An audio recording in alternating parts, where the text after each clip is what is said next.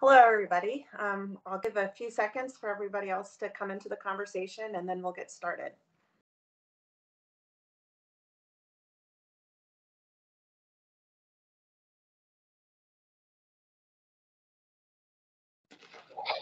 And as you're joining, if you don't mind shutting off your cameras, that would be great.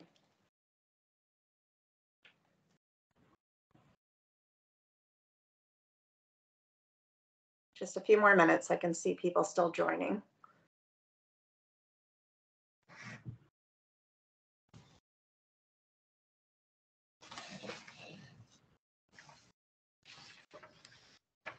Okay, very good. Welcome everybody, and we're glad you could join us today. My name's Leanne Giroux, and I'd like to welcome you on behalf of CERiS and AHIMA for today's discussion on the challenge of medical record retrieval and procurement. Medical record retrieval is a vital component of risk-adjusted programs and remains a labor-intensive challenge for many payers. Efficiency is a must, especially given stringent CMS submission deadlines and targets that are difficult to achieve. A comprehensive data intake and an analytics process is essential for obtaining the highest possible medical records retrieval rate. During this panel discussion, you'll learn about how you can address provider friction and procurement challenges to successfully navigate the task of getting necessary medical records for review. The panel will share best practice tips about how to ease these challenges and how to build relationships with payers and establish payment integrity. We'd like to thank CERiS for sponsoring today's discussion. At the end of the discussion, we'll have time for a live Q&A, so please submit your questions via the chat function. Now I'm pleased to introduce Julie Pursley, AHIMA Senior Director of Thought Leadership. Julie, please introduce yourself and share some thoughts on medical record procurement and why it's important we're having this discussion today. Sure. Hi, everybody. Thank you, Leanne. Thank you. I'm excited to be here with James and Jeannie today. And thank you to our listeners for joining. My name is Julie Pursley. I'm Senior Director of Health Information Thought Leadership at AHIMA. In my role, I lead and participate in discussions like these, and they're so important to the overall integrity of health data as it moves through the healthcare ecosystem. As this discussion unfolds today, I would like to ask that you think about the data and how it makes its way through multiple workflows and processes to ultimately being shared in a vast network of systems and stakeholders. And let's not forget people like you and me, the patients and our beloved family members, where we depend on, as patients and family members, we depend on this quality documentation to support our care and to support our family's care. So I'm excited today about today's chat to learn more from our experts on the challenges of record retrieval and procurement. So back to you, Leanne. Great, thanks, Julie. Now we'll hear from James Contos, Vice President of Operations for CERiS. James, please introduce yourself and tell us about CERiS and how you got involved in this area. Absolutely. Again, welcome everybody. I look forward to today's discussion. As she said, my name is James Contos. I'm the Vice President of Operations for CERiS. CERiS is a payment integrity service company. So we've been in the business for over 30 years, providing audit and or review services for the insurers. And we primarily are an itemized bill review and a DRG review company to ensure really that the bill is accurate and it's paid accurate. I mean, that's really the bottom line of what we do. When you start looking at some of the specialty reviews that we do, when you get into beyond your traditional itemized bill or medical or DRG, you know, there are other aspects of it, whether you have a part of it is an implant review or a transplant review, even a hospice review here recently, which, you know, is something that's, you know, newer to the arena. But really, like I said, at the end of the day, the goal is a accurate bill and an accurate payment, and we're there to make sure that, you know, that is done so that everything, you know, flows through easily, as Julie mentioned, from A to Z. Great. Thank you so much, James. Now we'll hear from Jeannie Hennum, CEO of ChartFast. Jeannie, please tell us about yourself and how you became involved in this chat. You bet. So hi, everybody. Thank you for joining us today. I am Jeannie Hennum. I am the CEO of a company called ChartFast. But I have been actually in the healthcare IT industry, and it's going to be shocking, for over 26 years. Anyway, my background includes working with payers and with providers. So from claim systems to HEDIS to risk adjustment to health information management, release of information. I've got, quite a bit of expertise in all of those areas. I'm probably one of the few people who think that medical record retrieval is equally as fun as release of information. So, that being said, our company ChartFast sits in a very unique position. We are both a medical record retrieval vendor on behalf of the payers and their vendors for coding, as well as we are a release of information vendor, meaning we work with hospitals, health systems, clinic groups to distribute and manage their medical records to ensure, the timeliness of this situation.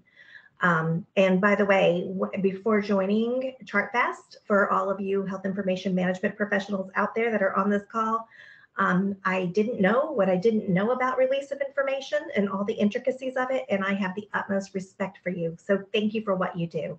You protect our PHI and protect the integrity of our data. So I'll give it back. Great. All right, we'll get started with a discussion. So from what you are seeing in the industry, what are some of the ongoing challenges organizations face in medical record retrieval and procurement?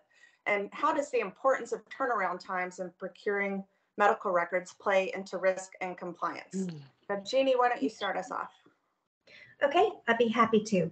And again, I believe the perspective that I bring to the table is going to be different than just what I would call a standalone medical record retrieval company or a medical record / coding company, because of the fact that we, work with our hospitals so closely. I think that the biggest challenge that we see is the multiple points of entry when it comes to requesting those medical records for payment integrity. And it just happens to be very timely.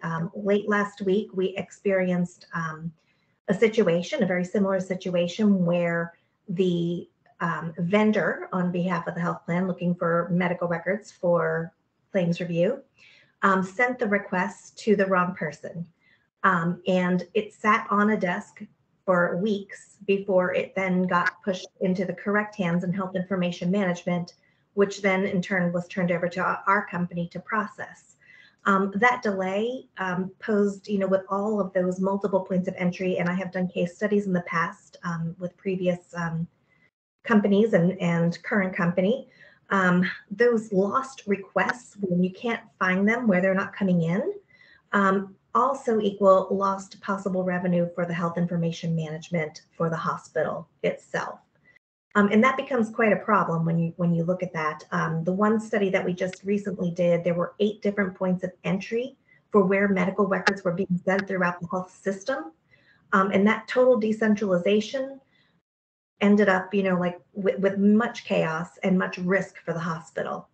So that coupled with your delivery methods, when you're talking about delivery back from a health information management perspective, you've got to look at HIPAA, you've got to look at that authorization letter, you've got to make sure you're delivering that record in the most, compliant manner possible, and that that could be delivery via fax, via mail, via, portal uploads, et cetera. So again, and this kind of goes back to, this has just been my lucky week, I guess, between last week and this week. But we also had the same issue with delivery to one of those vendors where the records were perfect. They came out of the health system perfectly. Then they were processed and delivered directly through a secure FTP. And when the vendor picked it up, they looked at it, they could see it, but the vendor's technology, when they went to push it into their system, corrupted the files. So there's all kinds of nuances, and that particular problem actually resulted in almost take back to our hospital customer. So these are the things that we need to solve. These are the big problems that we see, the decentralization of request and delivery. And I would add on to that, as the vendor trying to get those records, I mean, we see those exact same struggles. Our call center representatives, our experienced call center, they're experienced in healthcare. They go through a lot of training. Our system will track and acknowledges the way certain provider locations or certain health systems need or want to be contacted. But even with all that information, when we reach out to the particular provider, we're not always made aware of that they're using an ROI vendor, or that the request should come in directly to the hospital first, or should it go to the ROI vendor, because we see it both ways. We don't know when changes are made. They go from one ROI vendor to another, or they go completely away from using ROI and they're handling all the requests internally, and those changes are consistently, those consistently change, and it's very hard to track. And then also, you have situations where maybe you have a centralized area for 10 different hospitals, and another system with each individual hospital contacted. And so that decentralization really makes it a challenge. And again, our goal is to get it done as quickly as possible and accurately as possible, and to try to change or to cut down some of those barriers would really speed up the whole process and make everything, more accurate. Great. Julie, did you have any comments on this? I think I'd like to share a personal story, if that's okay. It kind of folds in kind of the consumer engagement piece, and that is, over the years, as I'm sure my co-presenters and lots of people on this call have done because we're in the field, right? I've helped multiple family members and friends navigate the system to access and request their records. And the older crowd is always thankful for my help and often takes a more relaxed approach to it, to its complicated, untimely process sometimes.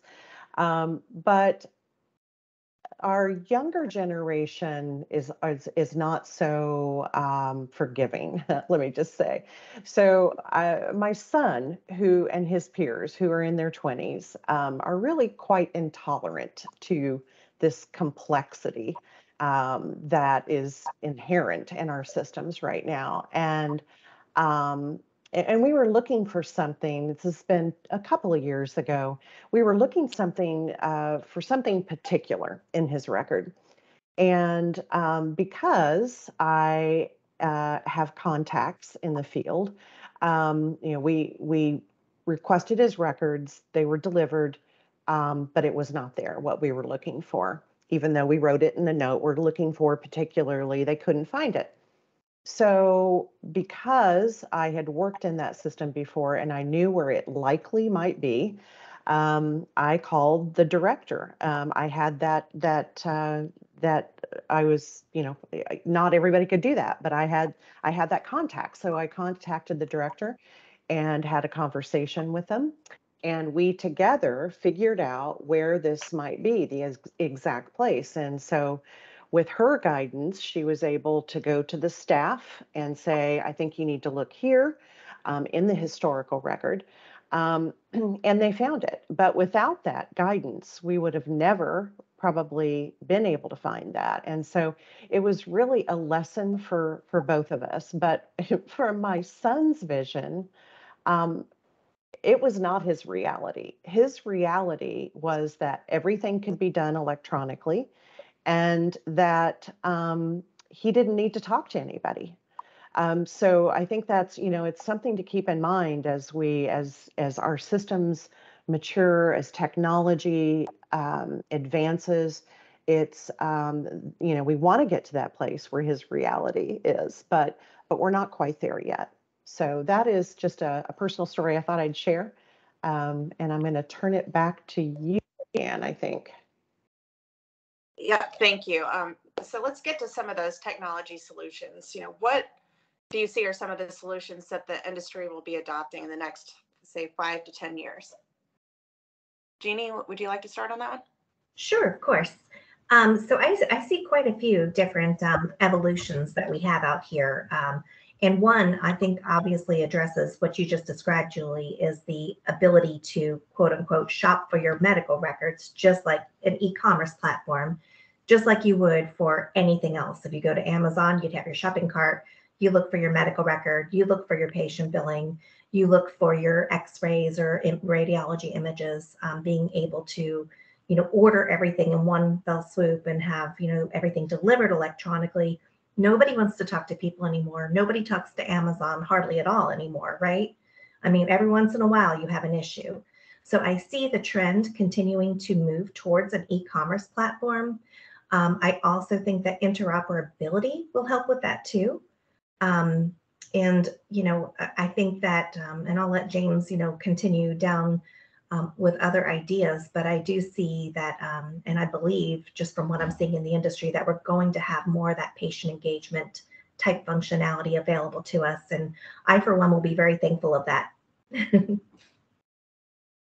No, I definitely think that is going to happen. We already are seeing that. I think the thing to keep in mind is that it really takes everybody's cooperation. And I know that the providers have a big burden and lots of requests coming in from lots of different areas, and their goal or their function is patient care and providing medical records and doing other things that are extraneous to patient care sometimes can be seen as a burden.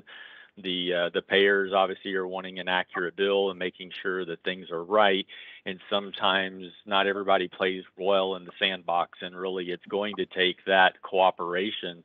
Technology can solve a whole lot of stuff, but you also have to have the cooperation from all the parties involved, and that would obviously include an ROI vendor where everybody is on the same page. We all just want an accurate bill and an accurate payment, and we can use technology to make those requests easier, to get them faster.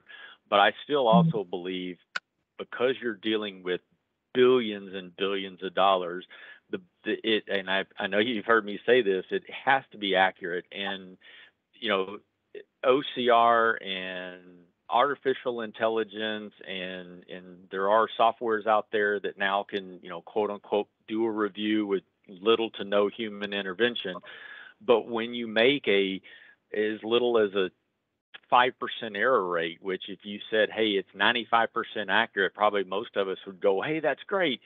But when you're dealing with, again, billions of dollars over the, when you look at everything United pays, or you take a really large health system like HCA and you have a 5% error, I mean, that's gigantic dollars. And then you have to then reconcile it on the backside. And so now everybody's having to touch the claim multiple times. And so really, I do see electronics and artificial intelligence playing a huge role, but you also are going to have all kinds of checks and balances, and you're going to have human intervention to ensure the accuracy of those bills while cutting down touches and creating more speed. I couldn't agree with you more, James. And when you talk about that 5%, if you have a population of 100 patients, let's just say, 5% of that is 5 people, and 5 people's bills could be wrong. Their care could be jeopardized if we're talking about clinical documentation. So absolutely, Right. And it's people, process, and technology. It's a combination of those. We talk about that in the area that I am most passionate about, which patient matching. You might hear a little bit more of that as we go along today.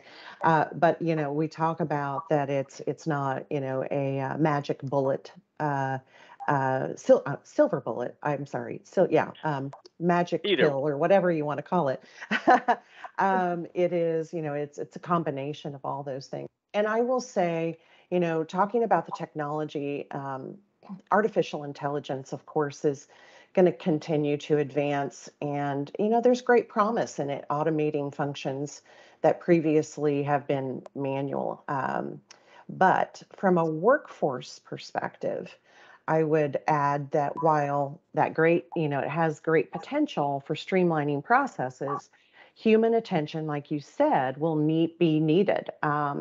We've got this sea of algorithms out there that are working in the background to ensure that things are performing in accordance with desired outcomes, right? And I would say that this is a huge, tall order for us to address as an industry, considering the amount of data, the volume of data that's out there and that's being captured in our systems today. Investments need to be made in data quality so that the information the information that's being used can be trusted. And additionally, strong data and information governance structures should be prioritized. Thanks, Julie. Let's shift focus a bit. How is the payment integrity industry currently addressing data quality?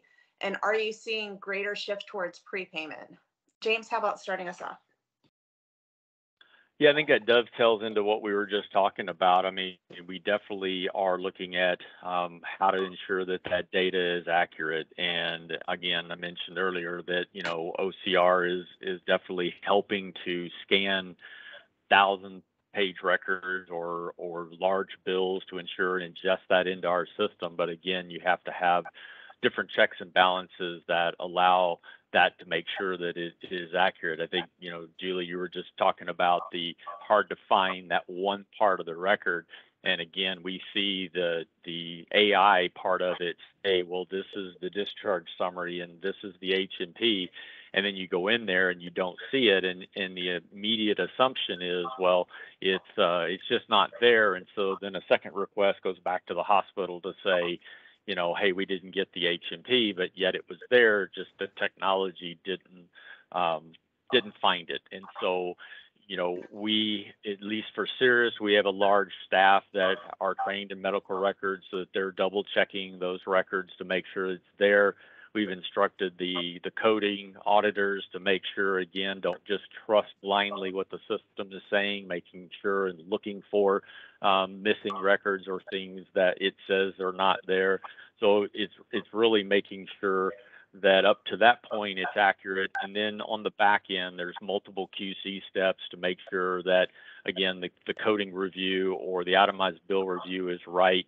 And then even taking it one step further, I mean, after the review is completed, even having some additional back-end QA process that is then looking for accuracies and training opportunities, again, to make sure system tweaks, to make sure that the bill is, or the review is accurate as possible. The second part of your question, or the second part of the question, was about prepayment. And from an itemized bill perspective, which I know is not the medical records team that's here, but we've done prepay in that space for years and years and years, and really it's something that's now become the norm or the standard. But the itemized bills are smaller and they're generally more readily available, and there's usually not as many requests that are going on. And so when you flip it over and start looking at a hospital bill audit or a DRG audit where you do need the medical records, now you are, you're talking about 10, sometimes very, very large records. The review itself takes longer to do because, again, you're looking at more stuff, and just the fact that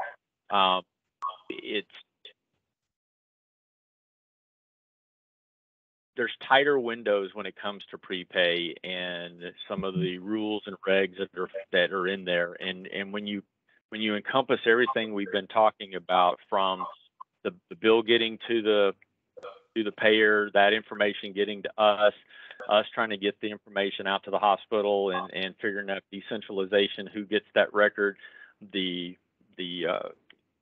medical records department's getting requests from attorneys, or getting requests from other auditors, or getting requests from other parts of the hospital, or getting requests from other hospitals because that patient may be going somewhere else.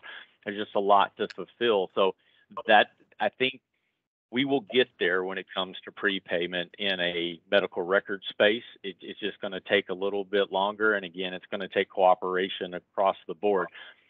I think most everybody would agree, especially if you talk to the CFO of the hospital. I think they would much rather touch it one time, the bill's accurate and it gets paid accurate, versus getting paid and then having to turn around and go back into and have an audit done and then decide that either it was underpaid or it was overpaid, and now an adjustment has to happen. And so then they get to reconcile a new payment.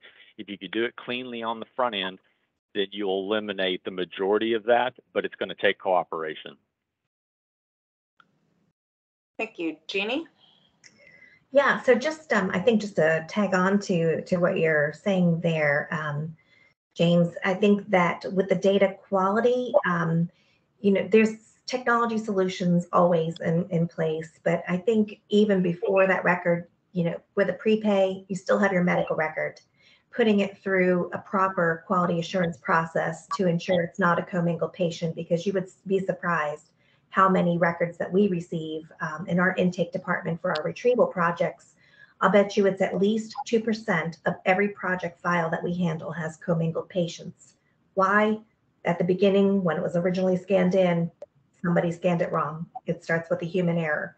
So ruling that out, applying the NPIs plus the optical character recognition, and I'm always careful when I'm talking to AHIMA people. It's not OCR like your audit. It is optical character recognition, just making sure that the record is sent at the front end, in the right way. And then also, I think one of the important factors that that vendors leave out, that requesters leave out, and even the HIM department sometimes I've seen as well, is just updating and cleaning up the bad data that does go out.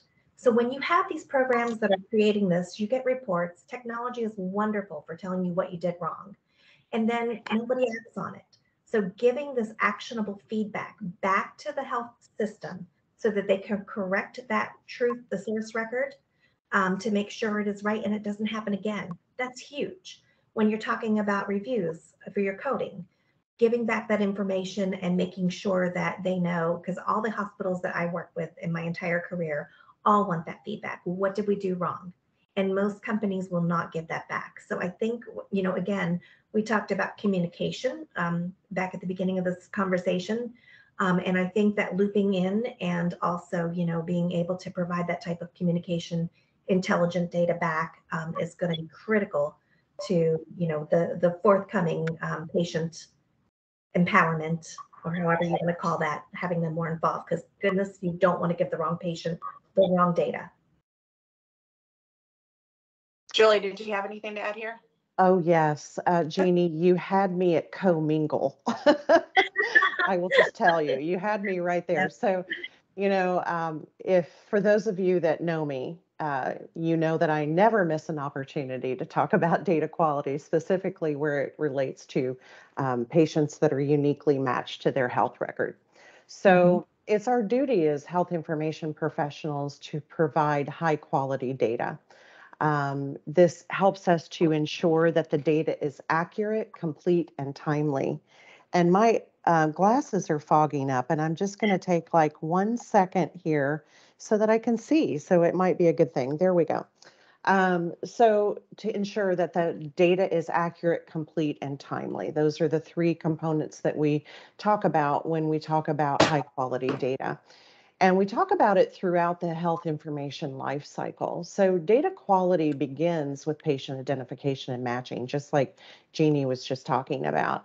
If the individual is not currently matched to their previous records, data quality is compromised. It could be compromised because it quickly cascades to other systems, and care decisions could be based upon that misinformation, unfortunately.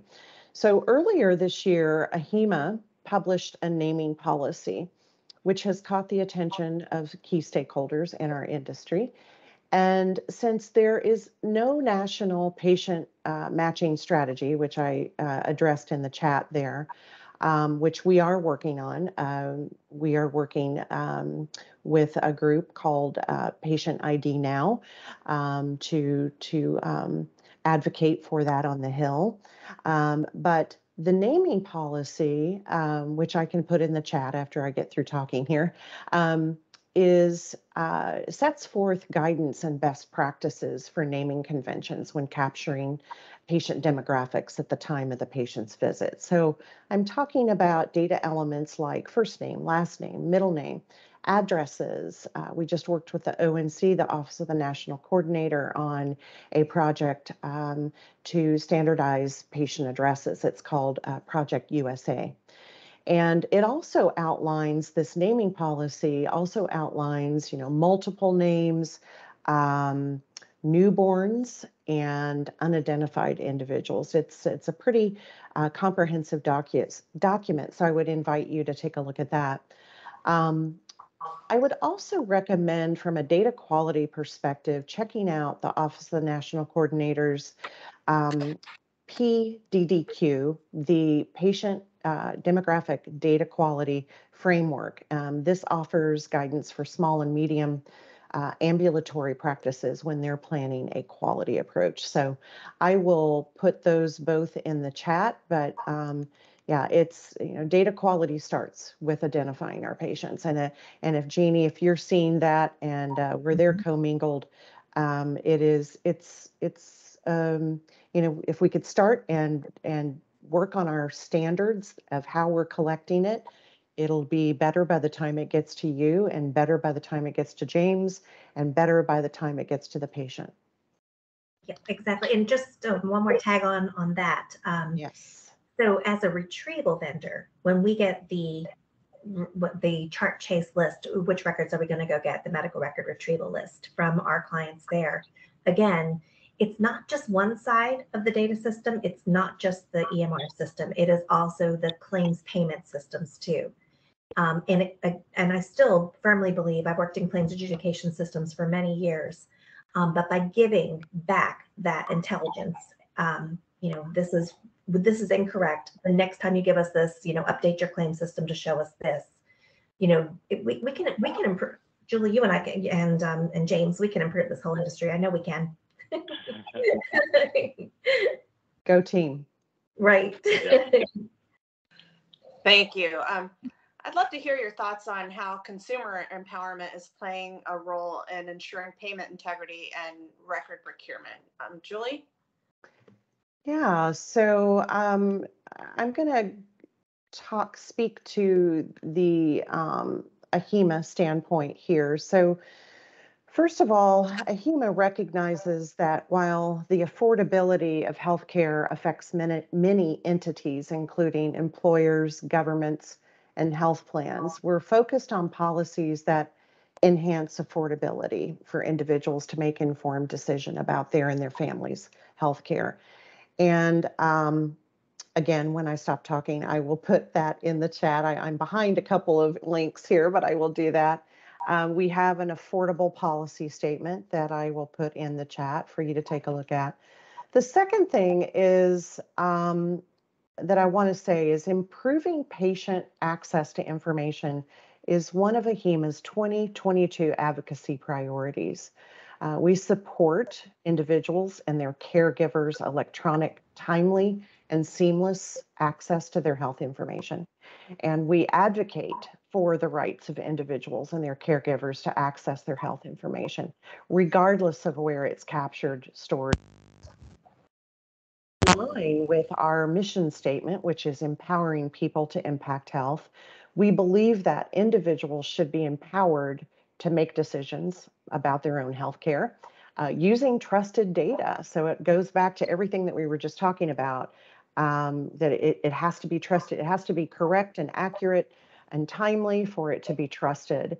And the other thing I will just say here is that we're talking about environments of not only the traditional environment that we're in today, what we may be talking about for the most part here today, but also in non-traditional. We've got some non-traditional areas that are coming up. We have third-party apps that are quickly that may not be supported by HIPAA at this particular point in time, that where your information is out there and they're collecting data. So I would say that there's much work to be done there, but hopefully that gives you an idea of where AHIMA stands. And I don't know who I'm punting to, James or Jeannie? No, I think, we don't typically engage with the patient, but we really do take a role here in that, of the 500 employees that work here at CERiS, 130 of them are nurses and coders, and they all came from, patient care or worked inside a physician's office or inside the hospital. And they got into that industry because they care about the patient. And just because they're now no longer doing bedside care and they're, here with us, they still do care about the patient. And I think somebody said it earlier on in the conversation that, bills that are inaccurate can be a burden to the patient. You have a copay that you're paying on incorrect charges, and then, incorrect charges just burden the whole healthcare system, and the goal is for it to be accurate. And so we really, truly here at CERiS believe that we're working on behalf of the patient and ensuring their bills are correct. And that's really, kind of how I see the movement is patients getting more involved, apps being able for them to check their cost and things out there, and then the payment integrity industry is there to ensure that that is accurate. Great. Jeannie? Yeah, so, okay, this is a little bit personal to me. I'll tell you that in a minute, but we do deal with patients. We deal with patients all day long. I was one of those patients as well that, went to a physician's office and needed my medical records timely. And then I moved and all that good stuff, and not being able to get my records on a timely basis was really quite burdensome. Also, what I find very interesting is people have gotten wind that there are vendors out there who take your data and they say it's theirs, and now they're selling your data. And that, from that consumer perspective, it's concerning all the way around for a lot of different reasons. To me, like I said, people are so quick too with apps, and I always tell everybody that I know, read the fine print, even if it's boring, read it anyway. For example, 23andMe, when you sign up for that, they own your DNA after you give that to them. They do lots of great things with it, but they are also, can be used against you at some point in time. So I think the biggest concern that I'm seeing here, I think that the patients need to be empowered. I think that the patients need to see all of their data all in one place, not from, 50 different EMR systems because they've moved, or, they're military, so they're all over the country.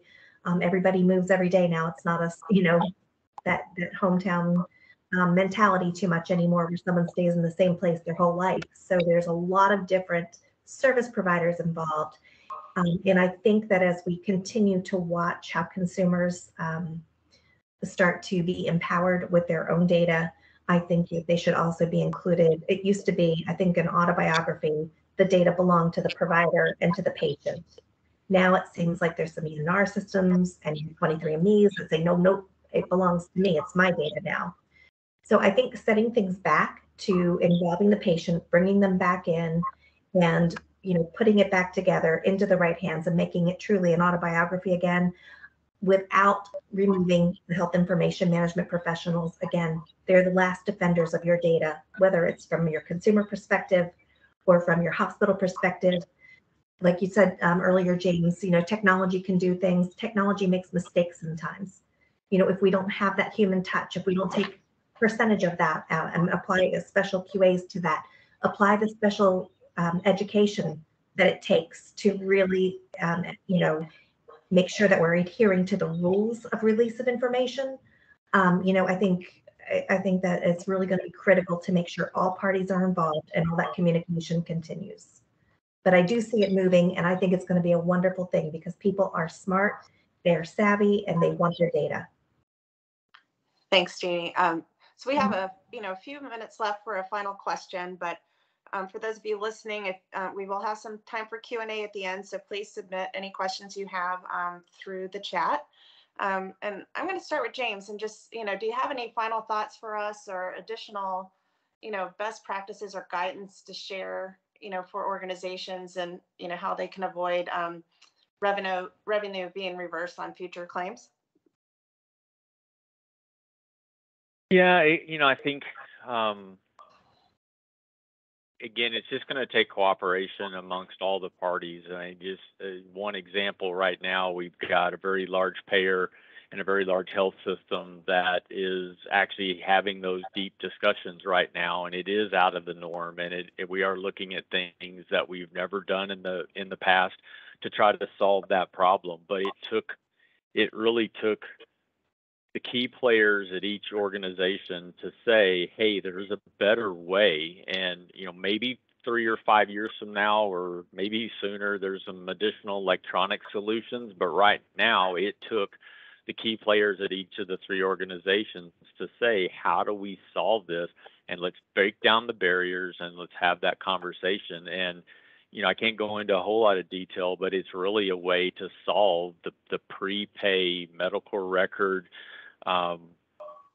obstacles that we've had in the past. And I'm really excited of what that would do, because again, it's two very large organizations, and if it works there, then it could work at other payers, it could work at other providers, and it would be potentially, a game changer as we move towards additional technology out there. But I truly believe it takes the cooperation of everybody to sit down with a level head and say, we've got a problem, how do we solve it?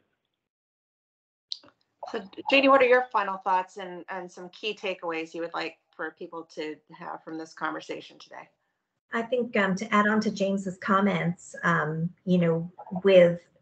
with getting the parties together to talk about, the different ways, the different solutions, how do we work better together? There's that. And then you also have to think about too, and how do I want to say this I want to make sure I say it the right way. I'll just say it. I'm always straightforward. So just to say it the right way is making sure that, from a compliance perspective, you're the HIM department, making sure that your ROI vendor, because again, this is a hurdle that we face as a retrieval vendor, and that we take down as a release of information vendor, taking down the hurdles on those copy fees. I'm not going to bill James $150,000 for this medical record. No, I'm going to bill him the allowable rate. But I think that that's a lot of the problem too. So making sure that you iron out what is contractually, the payment that is contractually obligated between the provider and the health plan. I mean, there are state rates, there are federal rates, and then there are what I call the do the right thing rates, which is you make sure you're honoring the other agreements that are in place. It's all about compliance as well. Great. What about you, Julie? What are some key takeaways from today's discussion, and where we go next? Yeah, I think James and Jeannie, thank you so much. This has been such a great conversation. A lot of synergies here in our messages, and I would just encourage, the HI professional in these organizations, seek them out, have them. We are by trade a really great connector of people, process, and technologies. We work with so many different departments in our organization that we can help connect. And like James was saying, if we all work together, even though the complexity of it all seems overwhelming sometimes, we just sometimes have to step back and take a look at the bigger picture and see what we can do to move forward. And then I would just say, focus on, of course, I'm going to say this, I'm going to say this, focus on data quality. And that's a biggie, because if we're not getting the right data connected to the person, then you're going to have those commingled. I love that word, by the way. Well, I don't love it from what it is, but I love that word, commingled. you're going to have those patients that are Jeannie and my records that could be together, which is not a good thing when it comes to our care. So I think that's it. Thanks, Leanne. Perfect. Again, if you have questions, you could submit them to us via the chat function. I do have a couple of questions to start us out. What technology is available to centralize the MRR process for the HIM department? Jeannie? Well, of course, the ChartFast platform. No, I couldn't resist. Sorry about that. there are anybody who knows me, never mind. So just to keep it real, there are technologies that are out there right now that enable that function. I would suggest it. I would strongly suggest, to do a Google search, see what you can find. There are some good vendor solutions out there, as well as some good partnerships between requesters and the HIM software vendors too. Great. James, did you want to take a stab at that one too, or? Yeah, I think there are, there are abilities to kind of centralize and work with. I mean, we try to be flexible in making other solutions. I mean, we realize that not every location or, especially some small rural hospitals not necessarily have an ROI vendor or a medical release company that they use. And so really we're flexible in allowing different opportunities to try to get that request to them and then make it as easy as possible for them to get the requested records to us. And so again, we're happy to get on the phone and kind of talk through what is best practices for that particular location. Okay. So is there a centralized solution to provide feedback on claims coding results? James, we'll go with you on that one. Sure. So when we complete a review, we do send the results directly into or back to the hospital as well as to the health plan, so that they both have that information, and that's true prepay or postpay. I guess I would say is a challenge is, knowing where in the hospital that needs to go. And so I think it goes back early on when we were talking about the record requests. They end up on 8 different desks. And so a lot of times we're sending to the known address that we have or the delivery model that was told to us by the health plan. And then 6 months down the road, we get a request to say, hey, we haven't gotten any of your reviews. So can you submit, 6 months worth of reviews and send them all to this email address? And so you work through a centralized process, and it's definitely part of our implementation strategy. But I think that is something that would benefit across the board, is a centralized place for that information to go. Thank you. All right, so there has been a lot of talk of prepay. What are some of the challenges of moving all audits to prepay? Jeannie? I'm actually going to ask James to address that one. That's his area of expertise. Okay. Yes. Sure. Yeah, I think, and I don't want to rehash things we've already said, but I think, with prepay, I think it's really being able to understand that I'll back up. So in the itemized bill world, when you're talking to the central billing office or talking to the billing office, we see a lot of times where the request that we're talking to that person, they understand the differences. Hey, I got a request over here from this organization, but it's a post-pay request, and I've got a request over here for this organization, and it's prepay.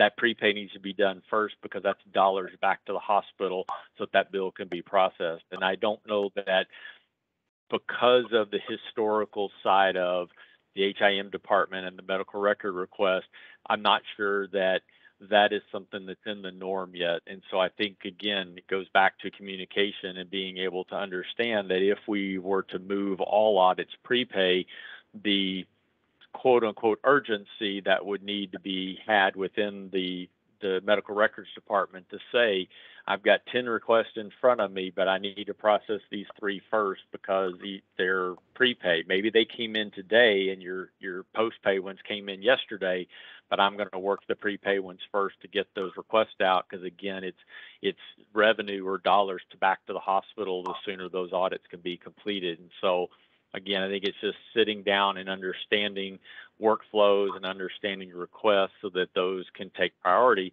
and then the reviews could be moved to prepay. Great. Well, I think that was it for questions. Unless we do have any from the audience, I'll give you a couple seconds to type that in.